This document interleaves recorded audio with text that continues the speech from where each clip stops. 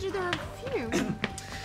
Well, this week, I came prepared. No need for your dodgy arts and craft, Aaron, because I brought my own proper Sly Cooper mask.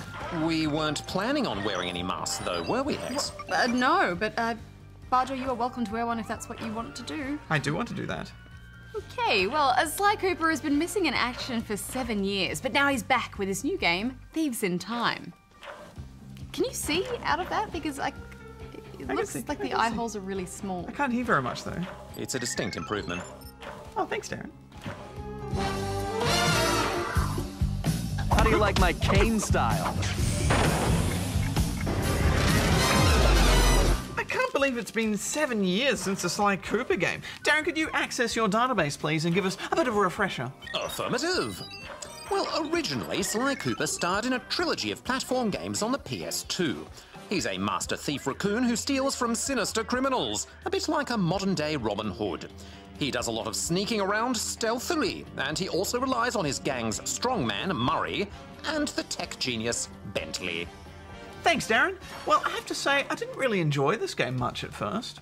There was just a lot of dull box smashing to collect coins, and the platforming is pretty much on rails. Instead of being able to jump and climb around normally, you have to look for sparkly parts of the background, then pressing the sneak button locks you onto them.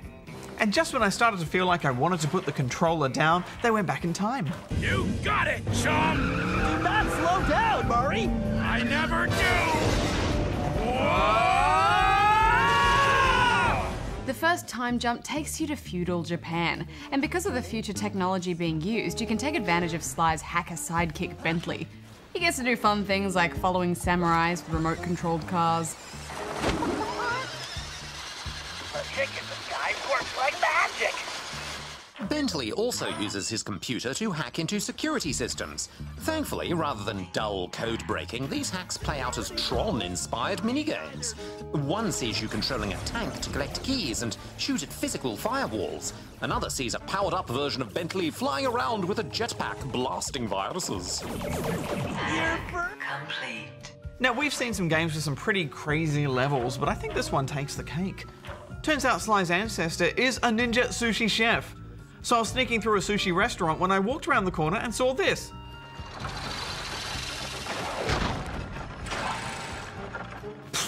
Yeah, I mean, who designs an indoor swimming pool that you can only cross by jumping between a line of sumo dolls being smashed together? Yeah, it's pretty crazy. But some of the ninja stuff here was a bit of a low point for me because the platforming felt even more like it was on rails. But then it jumped to the Wild West.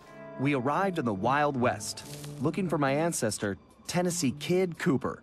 Affirmative, and Sly gets involved in a classic Western jailbreak. He gets slapped with a huge ball and chain, which he can use in some clever ways. Naturally, Sly's cowboy ancestor packs a pistol. The third-person shooting's a pretty big departure from normal Sly action, but they've done a good job of using slow-mo to let you mark targets easily.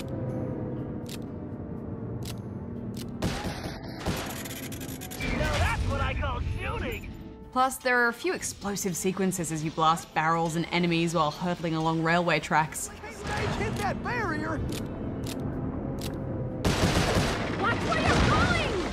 I mean, you sure can't fault this game's variety. One of the criticisms I would give it, though, is that some of the sections really overstay their welcome, in particular the boss battles, which are a bit of a grind. But she dodged those whirlwinds.